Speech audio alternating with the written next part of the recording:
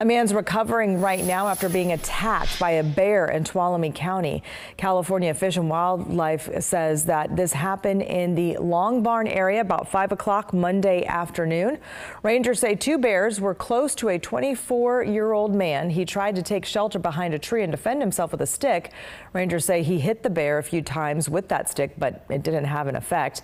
The man ran to a house, got on top of a car, but while he was running, the bear clawed at his back. His legs were also clawed while he was on the car. Owners of the car noticed what was happening. They managed to scare the bears away. Rangers say it could be one of the bears was a mama bear and the other bear was her cub.